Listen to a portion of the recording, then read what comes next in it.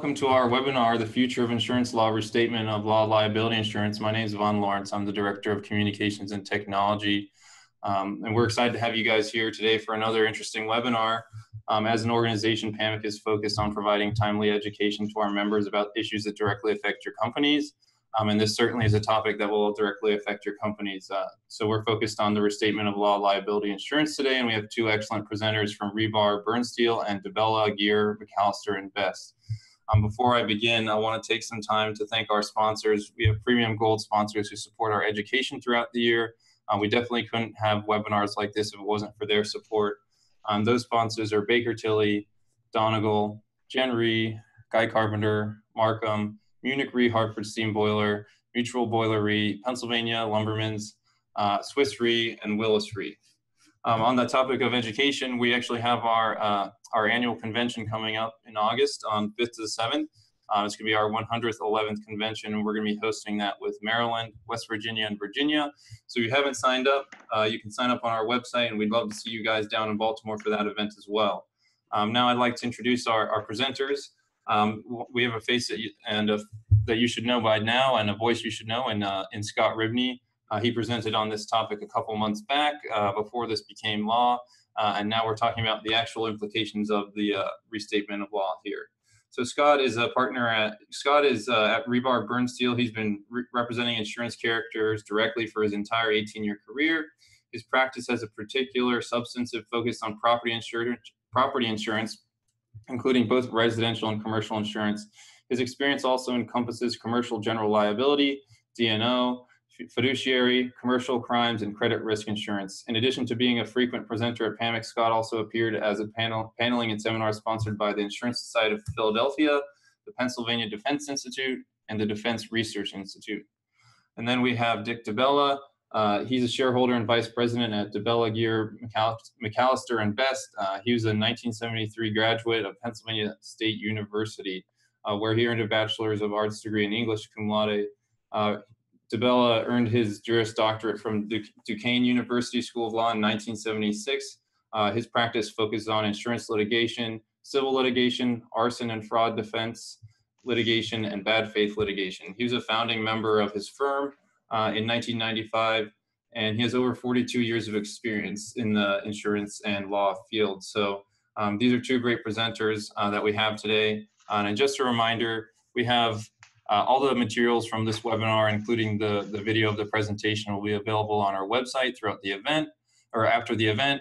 And then throughout the event, you can ask questions to our presenters using the Q&A function at the bottom of your screen. So now I'm going to hand it over to Scott, and we'll begin the presentation. Great.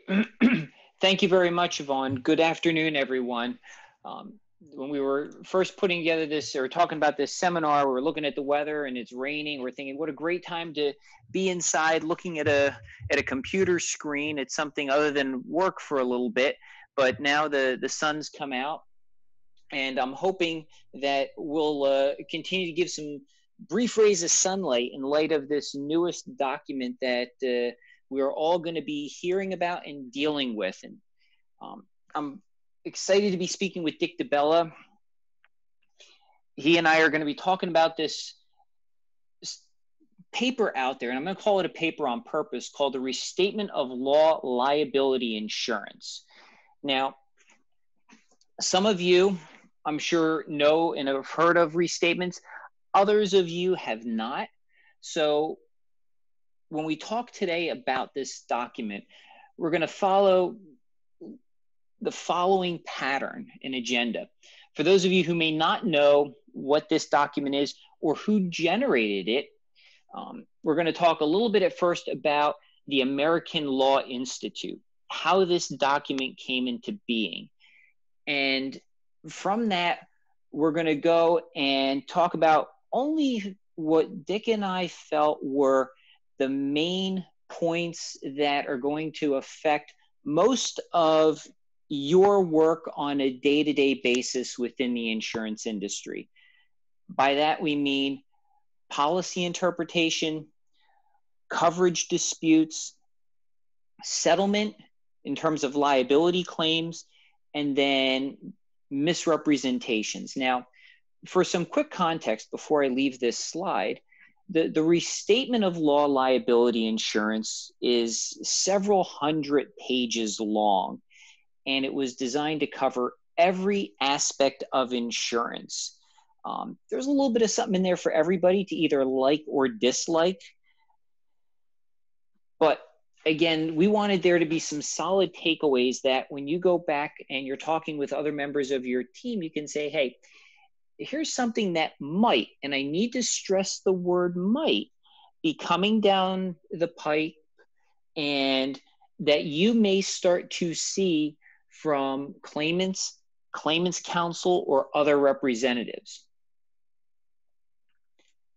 Now, first, I'm going to start with, what is the American Law Institute? We're going to call it the ALI. It's an organization that's been around for a very, very long time. And as it was originally incorporated back in 1923, the idea was that it was going to essentially put together summaries of the law. It seems relatively straightforward. Here's what the courts say, and we're going to digest it down into simple books for lawyers to look at and for judges to look at. Now, today, it's grown quite a bit since 1923. And as you can see on this next slide, it's about 4,300 members. Now, look into that a little further. Who's on this organization? Academics, judges, and lawyers. And we put them in that order on purpose because it will give you some insight into the mindset and leanings of the ALI as it has evolved over the years. Now, it's not an organization to be taken lightly because there are 245 members, and that includes all of the Supreme Court justices, the judges on the federal courts of appeal, the chief justices of each state Supreme Court, and the dean of every accredited law school in the country. Now, you hear on the news occasionally some comments coming out of people from the law schools there and some deans. Again, I'm not saying anything one way or another about it, other than just saying that should give you some insight into how this document is going to be portrayed and how it's going to be worded.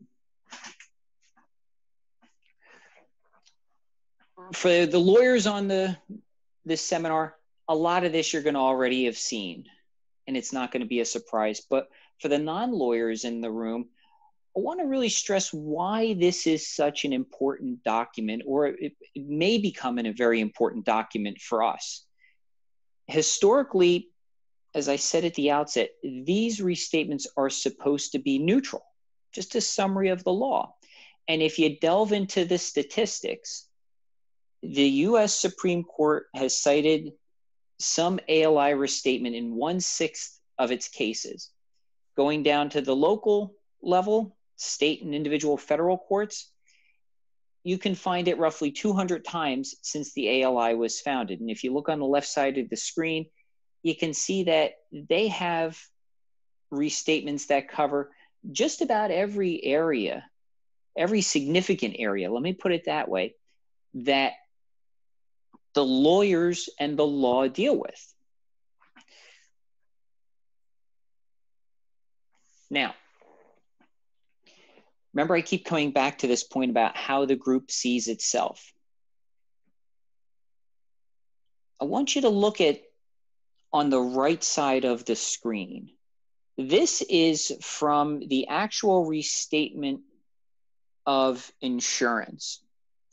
In the introductory comments, the ALI describes itself as a law reform organization. Now, it seems like a far cry from what its original purpose was supposed to be. There are some judges who take issue with that, not surprisingly.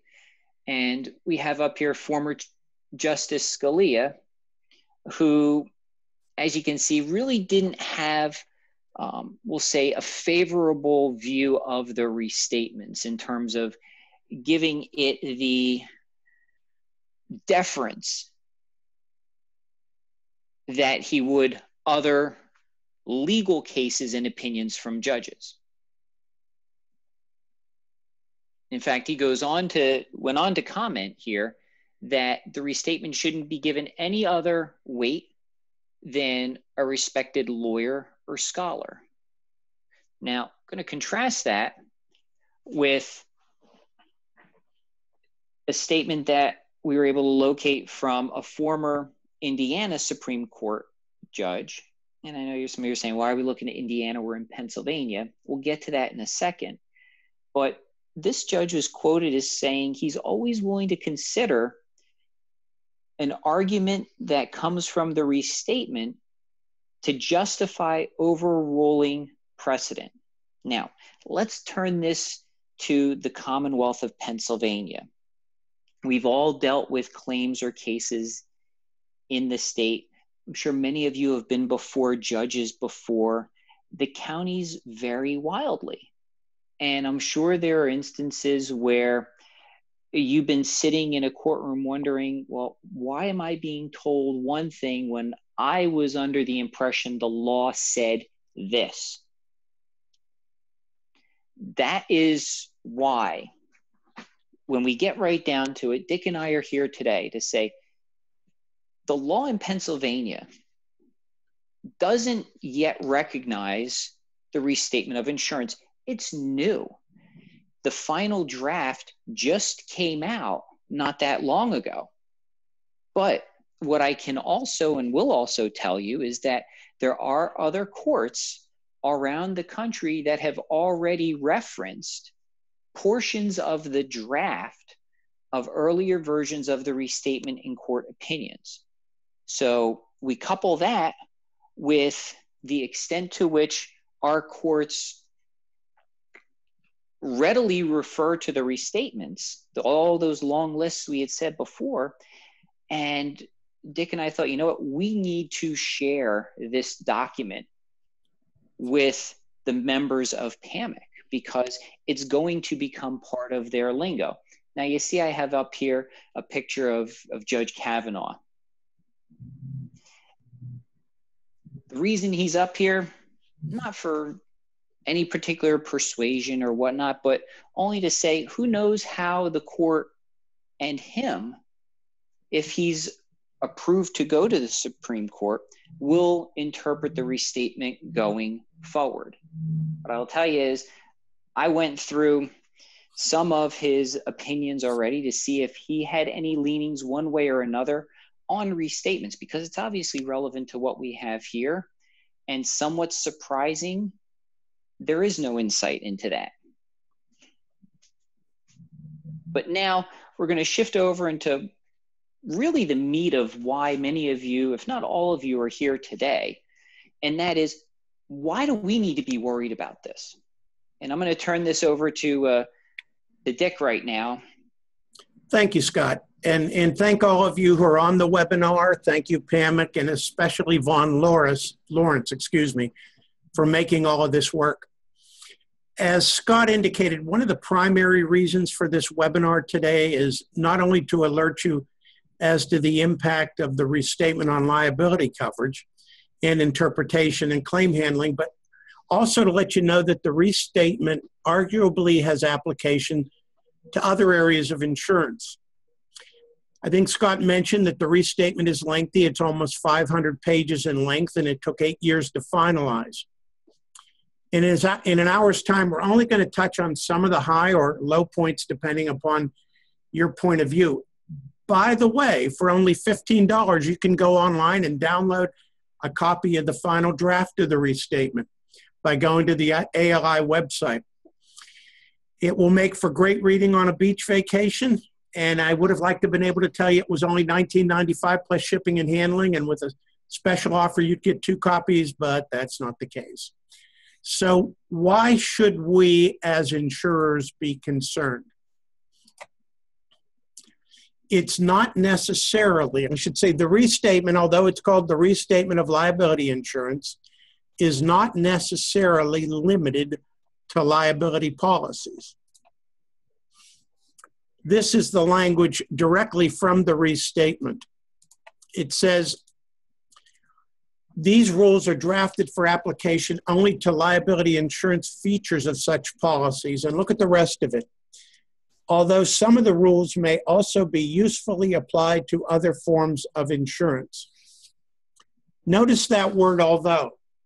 Words such as although, however, and but. I'll take you back to your days in grammar school when we learned about conjunctions. I don't know if you remember, maybe Scott was young enough for the children's show, Conjunction Junction.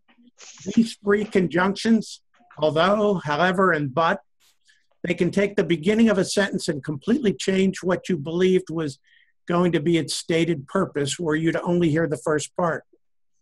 For example, you don't know this, but I can see all of you, and by the way, I'm wearing a tie.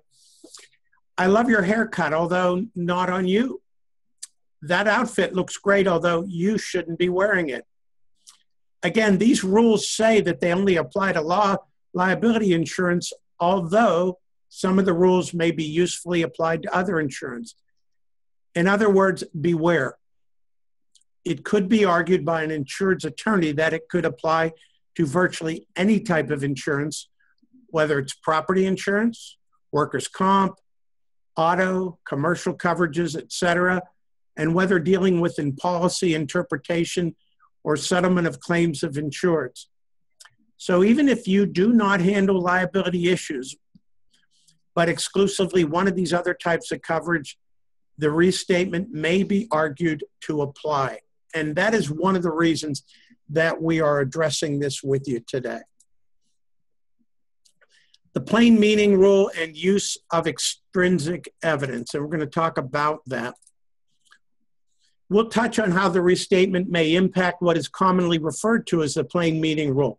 Now, I know most of the lawyers here know that the plain meaning rule, which is adopted in Pennsylvania and many jurisdictions, essentially states that courts will not go outside of the insurance contract in order to interpret its terms if the terms of the policy are understandable and if the language employed enjoys a plain and consequently clear meaning. Now, the court may look to ordinary dictionary definitions of terminology, but that's not really considered going outside of a contract's four corners, since dictionary definitions are, by definition, the plain meaning of a term. As you will learn, plain meaning does not always enjoy a plain meaning, however, under the restatement. We're also going to learn some new terminology here today. I see Scott, by the way, Scott, thank you. Scott was the one that actually put together the PowerPoint, and he referenced the terminology new lingo. Whether you call it new lingo or terminology, there is new terminology in the restatement. The restatement's drafters now have created terms such as mandatory rules and non-mandatory rules. And as you can see by reading the slide, a mandatory rule is a rule of contract law or insurance law that can't be changed by the parties. In other words, the restatement has set forth certain rules that no matter what you do or write in your insurance contract, these rules cannot be affected or changed. And then there's non-mandatory rules, which simply is what you can put in your contract and what can be the agreement of the parties. And we'll touch on what these are, or some of them are actually, and these are some examples of the mandatory and non-mandatory rules. For example, an example of a mandatory rule would be waiver and estoppel. You can't, as a company, contract that away, and you really never could. And we don't really see that as much of a problem in the restatement. Waiver and estoppel has always been available to you or available to an insured, I should say, to either argue for coverage where it may not otherwise exist or to expand coverage. Obviously, you can't have a provision in your policy that states, regardless of what we do or say about your coverages or any aspect of your claim, and regardless of how poorly or incorrectly our claim rep handles the claim, the policy controls. You just can't contract that away. And the next one's the independence of counsel, and that can't be contracted away. And we're not talking about the obligation to defend, but rather the independence of counsel once he or she is retained to defend an insured. If you're going to defend the insured, you can't state in your policy that we'll defend you, but don't count on the attorney that we retain having any competence or your best interest at heart, et cetera. Again, that's axiomatic. Scott will talk about the section as to reasonable settlements, because reasonable settlements under the restatement may not be what your understanding is of a reasonable settlement, or what my understanding is of a reasonable settlement. As you will learn, it's not so much that we didn't always have to make reasonable settlement decisions, but rather what does the restatement consider to be the framework or the context within which to make such a decision. And you can't contract that away. And you can't contract away issues of prejudice and good faith and fair dealing. Now you see non-mandatory rules. Those are essentially what we in an insurance contract can put in the policy and what the restatement would find to be acceptable as a non-mandatory rule or a default rule. In other words, something that we can contract for. And that's simply new lingo. Additional new lingo or terminology. And let me get to my next slide here. And I think I skipped a slide. Let me go back by one.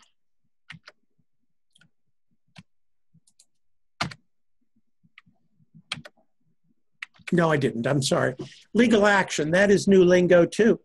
Now, the term legal action, we all know what that means, or we all thought we knew what that meant. In other words, we all thought that a legal action was a lawsuit. Not necessarily so under the restatement. A legal action now is a demand for redress of a kind that fits within the usual framework of insured liabilities. That demand can now be formal or informal, and that's the critical language. And it can include demands made before a formal legal action is commenced. Obviously, the liability policy defines which legal actions are insured under the policy, but now we have a situation where a legal action can be something that's informal. The first question I ask, not really for anyone really to answer, is why did the restatement's drafters even feel compelled to address this? In other words, why were they not satisfied with what we all understood to be a legal action, and why they're redefining that term? Scott and I have discussed this, and basically our guess is as good as yours, but it's important to take note of this definition. For whatever advantage it may afford, it will certainly be argued by an insured or a claimant's attorney that a legal action may now be something informal. In other words, whatever that means, can it be so informal that it's now a letter from an attorney or possibly a public adjuster, even though public adjusters are not supposed to practice law in Pennsylvania, although they seemingly do? Does the submission of the claim itself, that is a demand for money under a policy, whether first or third party, fall within the drafter's intended meaning of legal action? It's certainly informal, and it's certainly seeking redress. Is the appraisal process a legal action? I don't know the answers to these, but you should be aware that the restatement has posited, this new definition of a legal action. Under no circumstances are Scott and I telling you as a carrier that you should treat the insured as an adversary just because he or she sent you a letter that the restatement may now consider a legal action, or for that matter, that the insured may consider a legal action. Obviously, the insured is not an adversary, or at least under most circumstances is not. In fact, they pay our bills. But if something as informal as a letter of demand is now a legal action, it may unfortunately affect the dynamic of the relationship. And this is simply a cautionary tale. And Scott will tell you the implication of the redefinition in the context of settlements and the duty to defend and indemnify. But again, realize what you thought was a legal action And what I thought was a legal action may no longer be a legal action. This is another term, condition. I don't know if we thought that condition was something that we understood, or I think we thought we knew what a condition was. In a liability insurance policy, it's an event under the control of an insured, policyholder, or insurer that, unless excused, must occur or must not occur before performance under the policy becomes due. We have issues now of who bears the burden. It's interesting because if you think about it, what conditions are there in the policy of insurance that we as carriers or carrier representatives ordinarily are obligated to comply with? Typically, I think of a condition as something that the insured must comply with in order to satisfy his or her obligation to assert a claim or claim for coverage. Certainly, we have contractual obligations as an insurer as to how to respond to claims, but what conditions? The restatement would suggest without more that insurers may be in control of certain conditions under the policy.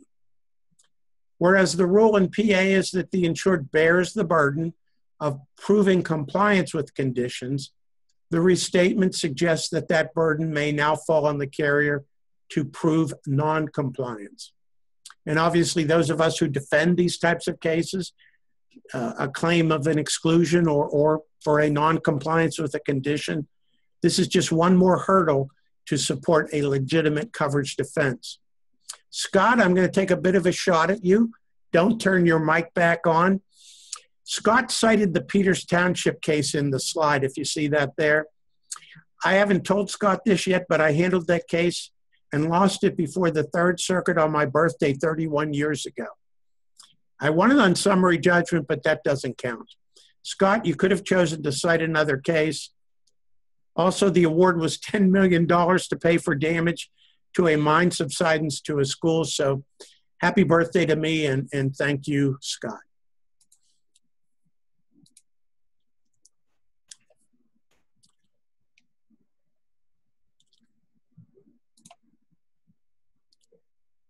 We're going to talk now about ambiguity and policy interpretation. The RLLI changes the way policies are to be interpreted. Again, that's if it's adopted in Pennsylvania. In PA, obviously, and in most jurisdictions, a policy must be construed according to its plain terms when the policy is unambiguous. Now, this is the version you'll see in the restatement. In the restatement, courts can look to dictionaries, court decisions, statutes, regulations, and secondary legal authorities such as treatises and law review articles. Also, it encourages the use, or I should say the reference to custom, practice, and usage evidence. Hey, can I just jump in here real quick on this last Absolutely, point? absolutely. And what's not in this slide, and I think it's demonstrative of the fact that the authors of this are not practicing the way we practice when they said you can rely on custom practice and usage evidence, or they're recommending it as part of policy interpretation without there being ambiguity. The rationale that they employed was it's not that expensive. All you need is one or two experts or people in the field, and they can tell you what the custom and practice is. So it's not going to be overly burdensome to the carriers or overly burdensome or inexpensive to the insureds. Thanks, Scott. Now, obviously, courts looking to the dictionary or statutes, regulations, and past precedent, that's always been the case to determine whether or not a policy is ambiguous. So that's really not a surprise. But as Scott's pointed out, now they're going to expand it, and even where it is unambiguous, they're going to have us looking at things such as secondary legal authorities, the restatement itself, law review articles, and treatises. And those of you not familiar with treatises, it's just a fancy term for what someone with a good reputation, or for that matter, any reputation, wrote about a subject. And now these can be considered by the court if Pennsylvania adopts the restatement. Whereas PA law is that when it's unambiguous, you stay within the four corners. If this restatement's adopted by courts in PA, the four corners may now be more corners, such as a corner of every page of every source or resource a court chooses to rely upon. And Scott pointed out, note that second bullet point, and this is important. The restatement encourages courts to consider such things as custom, practice, and usage. In other words, how are carriers handling their claims with other insureds or even one other insured? We see this more on the property side, where a public adjuster, or we'll say a policyholders counsel, will keep track of what carriers are doing on certain issues. And I suspect, Scott, you've seen this, and many of the lawyers and those of you in the webinar have seen this. Such claims handling matters as matching, depreciating labor, profit and overhead, and other similar issues are now part of a public adjuster or an attorney's database. XYZ Mutual Company's handling a claim where it tells an adjuster to depreciate labor, yet there's information out there that on a prior claim or claims it paid full labor cost when it paid ACV and didn't depreciate it. Unfortunately, in the past, in-house and independent adjusters for companies maybe have practices that aren't consistent. So one thing that we are trying to impress upon you now that custom and usage, if adopted, if the restatement's adopted, now that custom and usage may be considered even where a policy is unambiguous, is to be consistent, handle claims consistently, and be sure every adjuster, whether in-house or outside, handles a claim and interprets a policy the same way. And unfortunately, again, Scott and I have addressed this, social media, the internet, the ability to search Google and websites where they disparage carriers or at least say how a claim was handled, now give a real advantage to public adjusters and attorneys to review complaints or even accolades of insureds on those sites, and then to throw them back at you. And you may hear it even if it's a practice or custom of a competing insured to which they are referring. And of course, I've heard experts refer to custom and usage, and then you have to ask yourself, where did you get that information and who's custom and who's usage? So I see this as a real area of concern under the restatement, because one man's custom and usage may not be another's, one carrier's custom and usage may not be another's. So just beware. Ambiguous terms.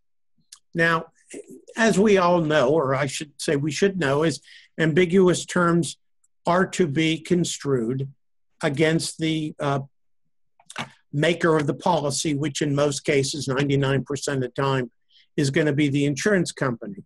Unless that insurance company can persuade the court that a reasonable person in the policyholder's position would not give the term that interpretation.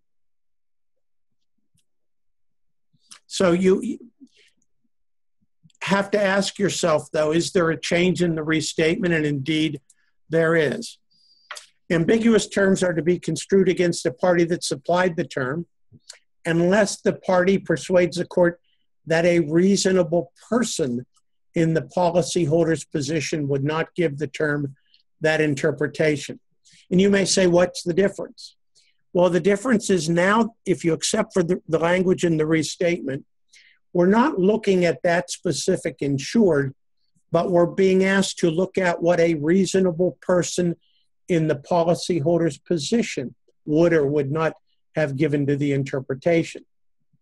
This is purportedly an objective standard as opposed to a subjective standard or test, and it's intended to include the observable objective characteristics of the policyholder that identify him or her as a member of a relevant class.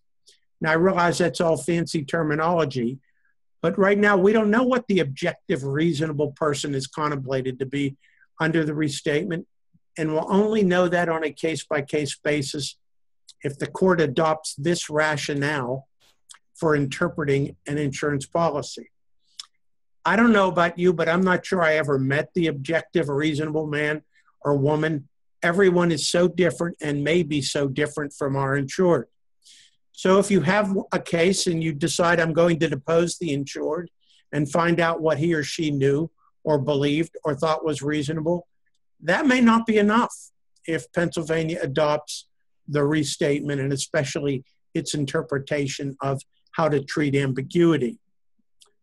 We also, for those of you that are familiar with the past treatment of ambiguous terms, generally speaking, the individual lay person was treated different than the sophisticated policyholder. There was an exception for the sophisticated policyholder with a commercial policy. The restatement suggests that carriers should no longer be able to argue that a commercial policyholder was so sophisticated and clearly knew or should have known the intent of a policy. He'll be treated the same as the individual policyholder, no more or no less. And that's obviously a change if adopted. I think we're with you now, Scott, turning over to you. Yep, I'm going to take over at this point, and I do want to apologize to everybody because one thing that Dick and I failed to mention at the outset is that if there are any questions that you may have as we go forward, we're going to be allotting about 5 minutes at the end of this presentation for any questions or comments that anybody might have. Although if you want to fire them off to Dick and I in advance, the webinar does have that capability, and then we'll just run through those as we near the end here. Now, let me ask Scott, were there anything you wanted to comment on about the section that I handled? Did I miss anything? No, other than the fact that I may be buying bottles of Tums for a lot of the people on this call as they're hearing us talk and thinking, my goodness, how in the world could people come up with something like this? You know, adjusting seemed to be so simple before. You know, you have the policy, you have a loss, you compare A to B, and then you either get to C or you don't get to C. And now we have all this new lingo. And I think the one thing that Dick and I are highlighting for all of you is why so many people dislike lawyers. Because it was lawyers who came up with this. And it took 8 years for them to come up with this particular restatement. But the good news, and I'm saying that facetiously, of course, is that the good news doesn't just end with what Dick was talking about, but now when we get into the coverage disputes, okay, we're beyond the policy interpretation. What does the restatement suggest and do with these? Now, reservation of rights. It's a phrase all of us know and understand. This is going to be one of the next big wrinkles with the restatement should a court decide to adopt it. Now, according to the drafters, reservations must include not only the specific policy terms, but also the facts on which the coverage issue is based. Now, this is a cautionary tale because there are, I'm sure, instances out there. I got it, you know, the last time I had an insurance claim myself where it was a letter from carrier X, we're investigating your claim. Here's 3 pages of policy provisions. We're reserving our rights while the investigation continues. Now, I understood what was going on there, but to a lay person who says, okay, I just had a leak on my roof and I have a 5-page letter with 4 3/4 pages of policy provisions. Well, what's going on here? The restatement says you have to give some indication to the insureds about why that reservation is there. Is it something that an adjuster noted at the property? If we're talking a liability case, is it something in terms of how the loss happened? Or whether we're talking a leak from an underground oil tank and perhaps a pollution exclusion, a permissive use issue. Those types of things need to be spelled out. Now, here's the knuckleball that they're throwing at everybody. The restatement also says the letter has to be written in language understandable by a reasonable person in the position of the insured. What in the world does that mean? In language understandable by a reasonable person. Does that mean that you need to understand the education level of your insureds and draft a letter based on that? We don't know. Scott, I tell you what, Scott, I guess I do mean to interrupt because I just did. But I have a claim right now with a significant carrier, a carrier that writes in all 50 states, I presume. And they do not have letters, or at least were unable to provide me with letters in Spanish. And I have an insured whose claim we are investigating. And I have had to send the letters out to an interpreter to put them in Spanish because my insured otherwise does not understand the letters or when I communicate with her. And the problem with that isn't so much that I'm putting them or sending the letters out to be interpreted, but can you imagine the difference in the nuances with insurance coverage if I am reciting insurance coverage in English and then having to translate it in Spanish, how that could affect the interpretation, understandably so, by the insured. So I'm dealing with that exact situation right now, changing letters into Spanish. Mm-hmm. And that's a great example.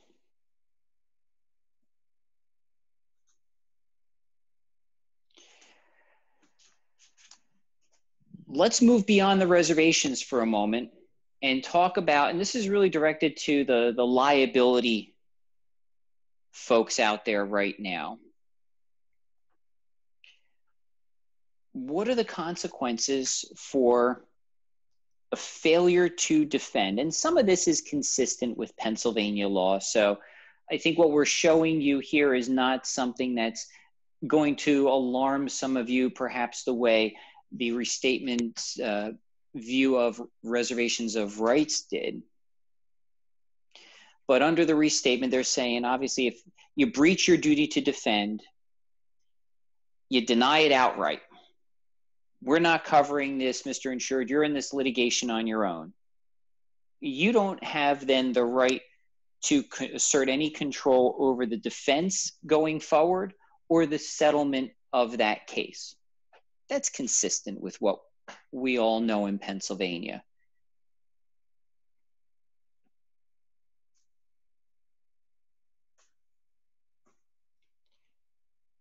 But here's perhaps a little bit of a twist, and this is a little bit of a shining light where the restatement authors came to their senses a little bit.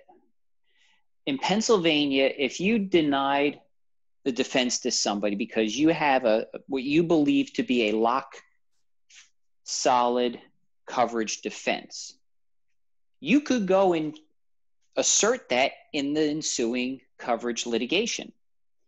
There's a minority of courts that followed the rule that if you don't defend, you just outright deny, you forfeit your coverage defenses. Now, the restatement in the earlier text was advocating for the minority rule, actually saying this is what should be the law of the land. And this is where we tip our hats to the insurance industry because there was a big pushback to that. And perhaps some of you were involved in that or your carriers were involved in that.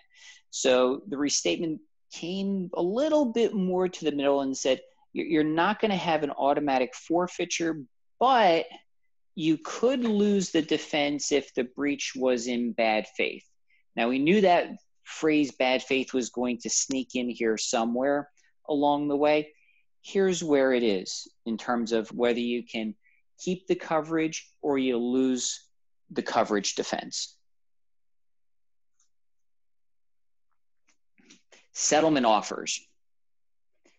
This was I about fell off my chair when I was reading this for the very first time in the very first draft. Under the restatement's view, you have to dig down into the comments here, but they are advocating a position that even where you don't get a settlement demand from a claimant, and I'm talking, this is strictly on the liability folks in Pennsylvania because property insurance is treated differently. But where the claimant hasn't made a settlement demand, the authors believe that you as the insurer may be obligated to make a settlement offer. Now, when they put that in there, there was no caveat to that said, well, only if you believe your insured was liable or predominantly liable for the loss. It's just, that's word for word. You may be obligated to make a settlement offer. And then they go on to give us even more headaches by saying, well, even if you have a reservation of rights, that may not relieve you of the duty to make reasonable settlement decisions. It's almost like the old flow charts. You go from A to B, and then B says go back to A again. That's pretty much what they're saying here.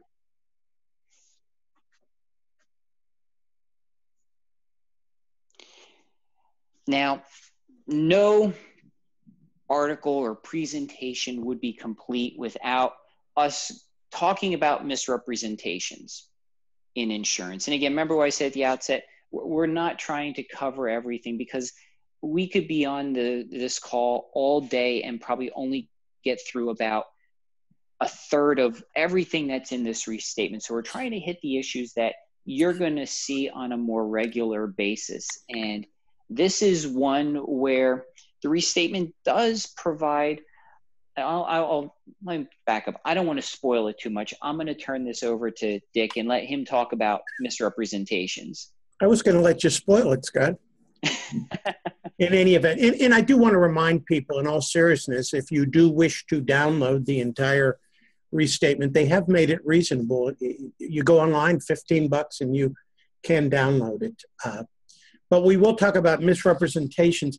Before I do that, Scott was kind enough to send me an opinion that I would not be surprised that one of the law firms that may be on this webinar may have been involved with. And it's called Preferred Contractors Insurance Company versus Michael Sherman, DBA Sherman Woodcraft, and others. And it's filed at PA Super 2018 PA Super 215.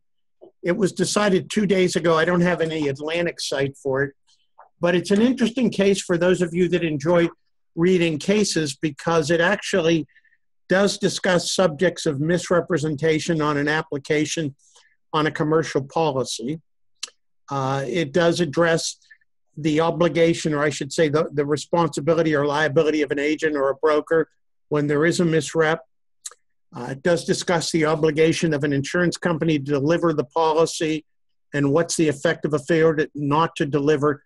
And it's simply a very interesting case at the Superior Court level. Again, it's Preferred Contractors Insurance Company versus Michael Sherman, and it was decided 2 days ago. So if any of you in the audience actually handled that case, you were presented with a very interesting situation. But let's talk about misrepresentations. And let me click to the next slide. I'm sure we've all heard the term innocent misrepresentation, but it's not a term that we often heard, I'll say, outside of life and health coverage. Typically, a misrepresentation was a misrepresentation was a misrepresentation. And it's most often raised in connection with policy applications or changes in condition. And this is language from the, or I should say, based on a fairness objection, the restatement has indicated that policyholders who purchase liability insurance as protection from negligence, which is why typically you purchase liability insurance, those policyholders should also be able to argue that they should be protected from negligence in applying for insurance. In other words, because And I'm not sure that the connection between the two, I don't know how the restatement made this connection, but because you buy liability insurance to protect you from negligence, you should be protected from your own negligence in applying for the insurance in the first instance. Arguments such as, I didn't read it. And we've all heard this, all of those who handle claims, whether on the claim side or as attorneys. The insured argued, I didn't read it, I just signed. Or I was in a hurry and just checked the box, not intentionally, but because I didn't pay attention. Another example might be the telephone application that the insured e-signs without reading. And we've all had those cases. I recently had a very large commercial fire where the insured answered no to a series of questions in the application because, as he said, I was in a hurry. And somehow the word yes, containing only one more letter, would have taken longer for him to answer, and yes would have been the truth, and no was a false answer. But that was his explanation. I was in a hurry.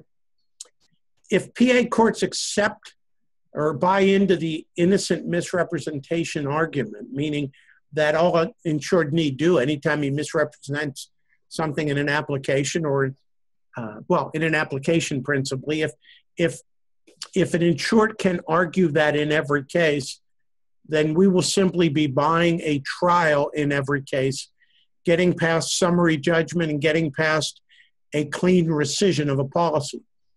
Keep in mind for PA, the evidence for rescission and coverage, when you have a misrep in an application, requires evidence that's clear, precise, and convincing.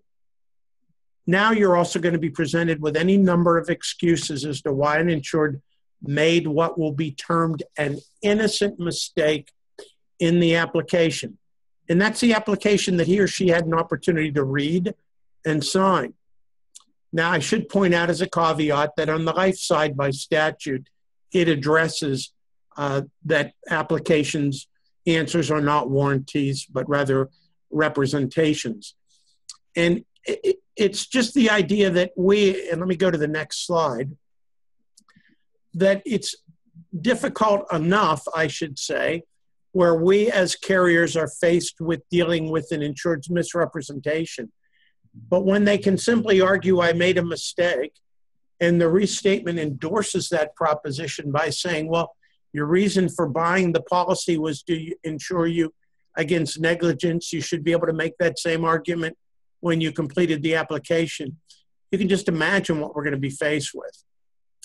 The restatement also has come down with this pronouncement, and that is, if an insurer rescinds a policy for a misrepresentation, it must return the full premium. Now, I will say that it has been my, recommendation to clients that when you are rescinding a policy, you return the entire premium. But both Scott and I have had situations where carriers have only returned the unearned premium. The restatement makes it very clear that you are to return the entire premium. I will tell you this, that if there is a specific statute in Pennsylvania or in whatever jurisdiction you practice, but obviously we're principally PA, if there is a articulated statute regarding misrepresentation that says that a misrepresentation, basically it makes it strict liability, then the argument of innocent misrepresentation will not apply. In other words, the statute will control. But just realize, for those of us that review claims and claim submissions and applications, whether as attorneys, whether as underwriters, whether as claims people, you will have this hurdle. You will have this hurdle to cross because, or to get over, because now the restatement, if it is accepted in Pennsylvania or adopted, certainly is going to make it that much more difficult. Scott, I think I'm turning it over to you now. All right. Thank you very much. And with that, we're quickly coming to the end of the presentation here, but I want to try and wrap everything up as best I can here. and give everybody as many solid takeaways from this. And Dick and I had talked about a number of these as we were gearing up for this presentation today. The first thing we want to stress to everybody is that the Restatement of Insurance that just came out now, it's not the law in Pennsylvania. Will it become parts of it the law? If I was a betting man, I would say probably. Only because when we look at the number of instances where courts have looked to other restatements, as well as the current composition of our appellate courts, there's probably a pretty good chance that one or more of these sections are going to be looked to for guidance. The other points that we want you to leave here with today, when we get down to the brass tacks of it all, the policy interpretation is one where you may be seeing more folks referring to that sooner rather than later.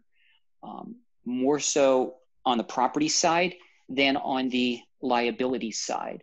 Although there can be scenarios out there where you have injured party representatives making arguments that certain claims, certain types of injuries are not being evaluated the same from office to office. There's an inconsistency there, but this is, I think, going to be largely a property insurance function for a lot of the reasons that Dick had mentioned before. The takeaway from that, if you get the letter from your adjuster in a little bit of panic saying, what is this? There are all these references to practices and customs. Our recommendation is, number one, don't panic. Number two, focus on the facts you have of your loss. What makes your claim unique as to that particular insured? Reservations of rights. The other big takeaway for this is going to be the letters have to explain why the position is. We don't need a 12-page letter. That's not what we're suggesting here. But a short and concise letter that says, here's why we need to look at this claim in more detail, is where we believe the authors were going with this. Dick made a phenomenal point about the language. And, I've had that issue in the past as well, where you have the non-English speaking, reading, writing insured, and you're trying to send a reservation of rights letter. You may be trying to get that person in for a sworn statement. They're getting a letter that they don't know what it means and just throwing it out. You may have to make sure that letter's in the right language here. And I know a lot of carriers have interpretation services when they're speaking with the insureds. You may need to just keep this on your radar screen as something else to look into as these claims move forward here. And then the other great point Dick made is, how is that going to affect the policy interpretation? Us lawyers can do a great job with the policy language when it's written in English. Imagine what someone will do once an interpreter tries to translate it into Spanish, Russian, fill in name of other language there. The misrepresentation piece, and I'm kind of glossing over the settlement aspect here because I think that speaks for itself. But the point that we wanted to stress with that recent case that just came out 2 days ago, and I think that's a good example of potential insight into the court, is that the court there, admittedly, our superior court was looking to language from another state. But what it was also doing was dealing with an issue, and it said it's an issue of fact as to whether the insured who was a contractor made a misrepresentation in the application itself. Now, we're getting near the end of the presentation here, and there was one question that we wanted to go and address. Actually, a couple different questions here. I'm going to take them in order. The first question was whether the new definition of a legal action changes the carrier's obligation, or changes when the carrier's obligation to provide defense counsel is triggered. That's a great question. And a lot of these understand, and Dick, chime in if you want as well on any of these points, are really us looking into the crystal ball because no courts have addressed these as of yet. But there may be obligations under certain circumstances where that notice of a claim, based on whatever the injuries are sufficient that the carrier would arguably have an obligation to get defense counsel involved, make sure certain evidence is preserved, protected, property inspections done in the liability context. Dick, do you have anything to add on that? I agree, Scott. I think that in some respects it may be a boon to defense lawyers, but no, I do agree. And it is a crystal ball situation. I do see a question. Someone is saying, as this is a draft, what is the process as it relates to becoming final? It is final. Yep. What you see in I'm going to assume that the question came about because that person went online and saw that at the ALI website, it's listed as a final draft. What I can tell you is that final draft was voted on and approved in its entirety during the ALI's spring conference this year, without any additional changes to it. So what you see there is the final version.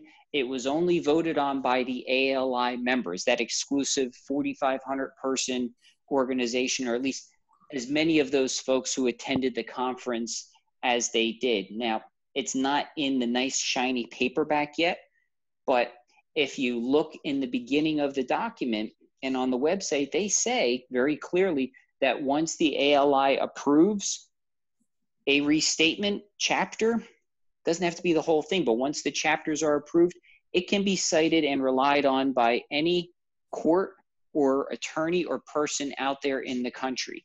And I can tell you, having followed this for many years, that what you're looking at there is the final draft. Scott, there was a second part to the question. Is it a document that a state must adopt? Courts would adopt it if they chose to, is what it is. A court of a certain jurisdiction would refer to it, cite it, whatever. Yeah, exactly. They're not going to wholesale go in and say, we're adopting the Restatement of Insurance in its entirety, not the way you would see them adopt a county adopting the uniform, the International Business Code.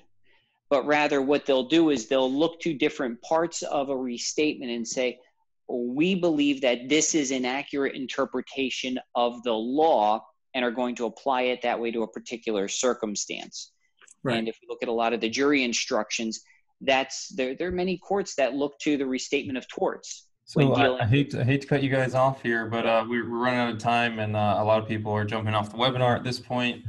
We want to thank Scott and Dick for presenting today. If you guys have any questions beyond this webinar, we will be sending an email tomorrow with their contact information in it so that you guys can contact them about any question you might have about the presentation today. But we want to thank everyone for attending. Like I said, if you have any questions, we'll give you information on how to contact Scott and Dick. We will be continuing our webinar education in August with the webinar on Act 41, which provides transparency to the financial exam process. And we're going to be having a really interesting panel of people present on that, including Joseph DeMemo from the insurance department. So we hope that you guys will join us in August for that. And we also want to thank our premium gold sponsors for making this all possible. See you guys in August, and thank you guys for attending.